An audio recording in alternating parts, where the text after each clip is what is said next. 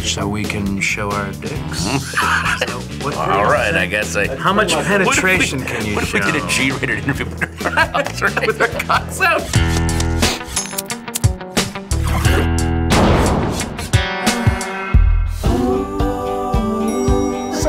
Feel free to wear your casual Friday clothing pretty much any day of the week. And if anyone wants to be CFO. Anyone?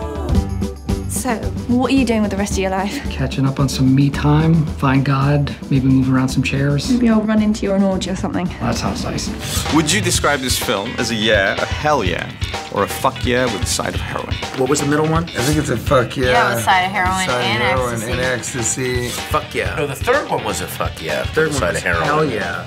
The second one was, what was the second one? Hell yeah. Hell yeah. Can I do hell yeah with a side of heroin? Can I have the heroin from the fuck yeah and then have the hell yeah? Would you say it's a fuck yeah? I mean, I guess we have to say it's a fuck Yeah, I mean, we're promoting the movie. Yeah, We'd say so it's a fuck yeah with the side of weed. Yeah. And maybe some math. Because you got to keep the whole thing moving. Yeah, you can't fall asleep. What, are you going to fall asleep during the 12 yeah. days? I mean, fuck no, you're not. It's crazy. Come on in. Why is it that when mankind is coming to an end, the first thing on everyone's mind is fucking orgy? Yeah. Yeah, they're just like, let's get that part out of the way. Some people are having an orgy, some people are just deciding they're gonna do drugs until the end. I think that's why whenever people go to funerals, don't they get really horny? That's the best. Yeah. Suddenly you have permission to do whatever with whomever. Totally get that orgy would be part of the equation. Why didn't you tell me that? We're just living in this contained, terrible prison that we call modern life. And then when you know it's all gonna be over soon, those walls come down and so do the pants and undergarments. If you know what I'm saying, fuck yeah you do, with a side of cocaine. What was the question? It's like anything, like when you have to sit down to work and you don't want to work, the first thing you do is jack off. Yeah. So it's it's our first instinct. It's the first act of the movie, and the second act is actually things. A lot of times when I sit down to masturbate, I end up stopping and then getting the lawn mowed. So it doesn't. It all balances out. I do most of my writing when I'm jacking off. You have to start and then go, wow, I should finish a chapter. Yeah, that sounds nice. Were you guys channeling more of like a 70s porn vibe or more like Caligula? It was an unintentional homage, I guess, to 74. I feel like you're specifically referring to my low-cut Frenzies top, which was uniform. I guess maybe I would usually wear it, but there's a lot of chest hair, and I do come out and I do stand sort of with sort of a cocked head a lot in the film, and that's a very 70s porn sort of head position. That is amazing. It was not a conscious influence for me, but probably everything I do is somehow influenced by 70s porn, so. And just that decade, I've tried to talk to you about 80s pornography, and she... won't have any of it. She wants it out. I'm a purist. How's that sit?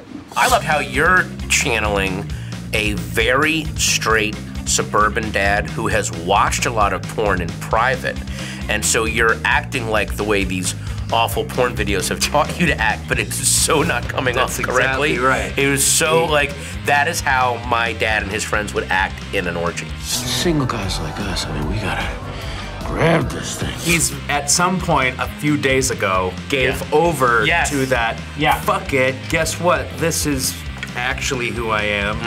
Family, and yeah, he's like Malcolm McDowell. He's like Caligula. But he's acting like he thinks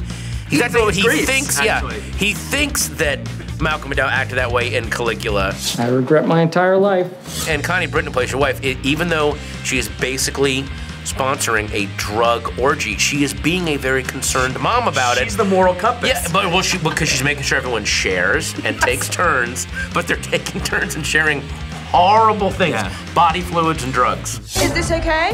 I would say that if everything was ending, we would all have our fuck it list. Sort of the hell with it. What would be on your guys' bucket list? Clearly, I'm not shaving anymore. So that's sort of in my... Massive beard. The hell with it. Yeah. Or as you put it, the fuck it list. Squirrels. Just gonna fuck some squirrels. I have an identical list, but the word squirrel is replaced with nuts. I think I'd just be drinking all the time. That's a good one. Margaritas. I don't think I'd want to be entirely sober when that thing hits. I'm sorry, sir, that's not covered under your current policy. Were you guys just tripping balls the entire time? Or was there ever a point where it was like, we're gonna do this straight? First of all, I've never understood that expression, tripping balls. I don't know what it means or how it relates to anything. I think it's one of those things that people just started saying and then everybody else started saying it. That being said, fuck yeah, I was tripping balls the whole time, man. I don't even know what that means. You think Jesus was sober for his Last Supper? I was totally sober, just pounding water the whole time, and TJ was tripping over balls. That's really what it was. In my trailer, I had marbles and balls and just a lot of spherical objects that I was tripping over. And she'd come in and say, look, I'm watching 70s porn in my trailer. Do you want to come and just look specifically at how their heads are cocked? And I was like, I'm tripping over balls right now. I can't do that. I don't have time to do that. All right? Luckily, I'm getting my midlife crisis in just under the wire.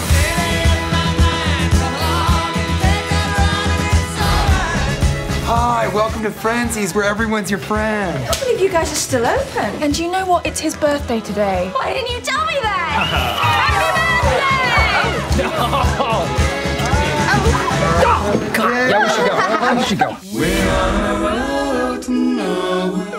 You're gonna wanna see Seeking a Friend for the End of the Motherfucking World. You know what? You'd have to be a real tool to not see Seeking a Friend for the End of the World. Go see this movie because no one in it is a cunt. Seeking a Friend for the End of the World is gonna be one patatantai cuck of a time. Who's your daddy?